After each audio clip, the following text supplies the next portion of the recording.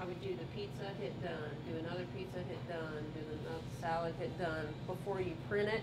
Because if you try to do it all in one order in the screen, it doesn't print out exactly right. Rough. Yep, it'll be like that for the first hour. Or it has been in the past, we'll say that. Weasel Boy Brewing. Yes, ma'am. Okay, what's the order? How are things? Well, I broke my arm. I have no business. I know. It's fabulous. I know. How'd you break your arm? I fell when we were walking. I've been cooped up with her too long. I'm tired of it. Yeah, he beat me up. Rolled her down the hill. Mm-hmm. Yeah. Pretty much that's what happened. Oh, no. Don't have an order, just the growlers. No, we're just getting growlers. Do you know what you want in those? IPA for me. And the Dancing Parrot. stout for me, the stout. Yeah, I keep thinking about you guys because right now it's icky. I mean, you can't do anything. Yeah. Are you getting, is anybody buying gift certificates or anything? No. We're just writing it out and Dancing in the brown stout, you said? fixing things up. Yeah. Okay. Do you know what category you will fall under when they give you like reopening orders? We could be open right now. Oh. Actually, today is our first day where we haven't had it closed. Oh, okay. But people aren't traveling, so. Yeah, they're not. Because they don't know what's going to be open. Like if they get to town All and... of my reservations have canceled for all of March, all of April, all of May. I had a wedding in May that's been, well, for now, they're going to move it to September. So we'll see how that goes. And I have another in September. And I still haven't seen a date. So I don't know. We'll see what happens. We get stuff up in Warrenson too, and that guy over there was saying they had heard when they do open up, they're only going to be able to have like 40% of what they had before. Yeah, that's what we keep like hearing that. too. So you'd have 40% of your capacity. I mean, we have a But I'll decent... tell you what, a bar, people going to be up moving around, talking, Yeah, and all that yeah, stuff. they are. So it's like, it's not going to work. Yeah, I could have 3 bar stools up here, but there'll be 20 people at the bar all night. So, I mean... And then you saw, yeah. like Especially over after in they have a California when they beer, opened too, it. and hey, look who's here. Yep. Where they Yep. opened the beaches and you couldn't hardly move on them, and now they're shutting them back down. Yes, I saw that. Crazy. I don't think we'll have a vaccine by September. Well, thanks. Have a good night. I guess we were anticipating getting some sort of a date. And now that we don't have a date, I don't know what to think. Am I going to open in May? I don't know. Am I going to open in June? Gosh, I hope so. If I can't open in May, I better open in June. So, I don't know. It's that, I think we talked about this before, the having your business taken out of your hands is really hard because you're in limbo, and it's a type of limbo that I have no control over.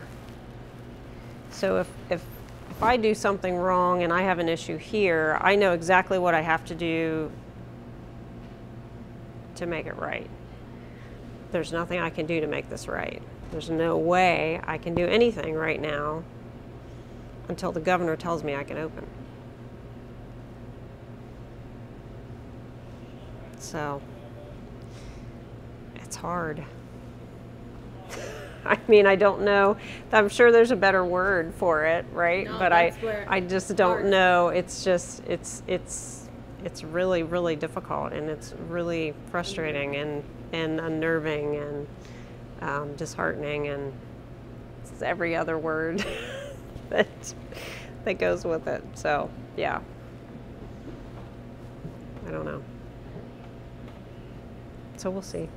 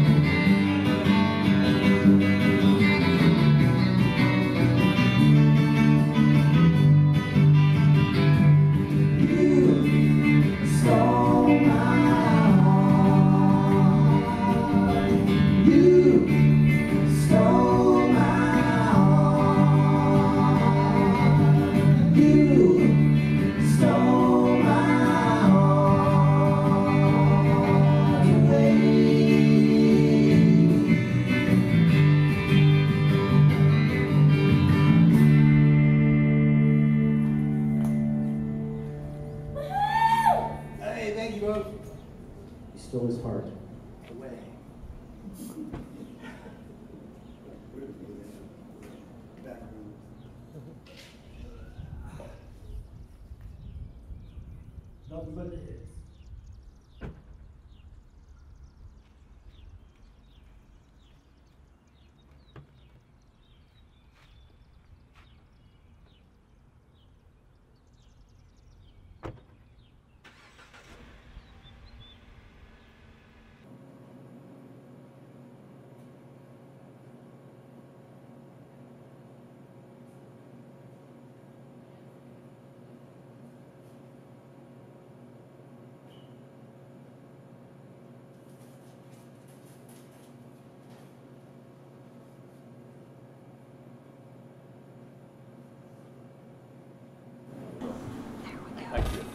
Yeah, so we're hanging in there. We're anxious to reopen.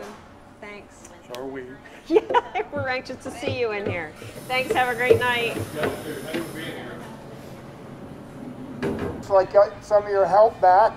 Yes, That's we're great. trying on Friday and Saturday. We're trying to pull somebody in for even an hour. Terrific. Hour and a half. So, Yeah. because that first hour and a half sometimes is busy on Friday and Saturday. So That's good. that's been, And everybody can use a couple bucks. yep. And what are we doing in these? And now you're hungry again, aren't you? And After I worked out, real hungry. it says restaurants to reopen.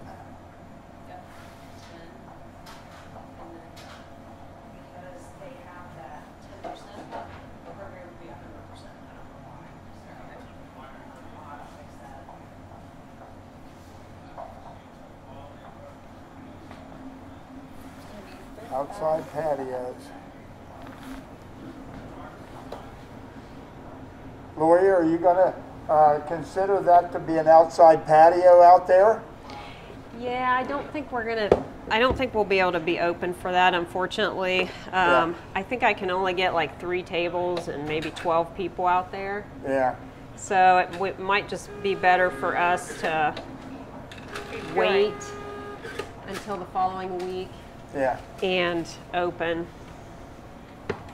I hate to say that, but Well, you just gotta do what you gotta do. I think that's probably our best option.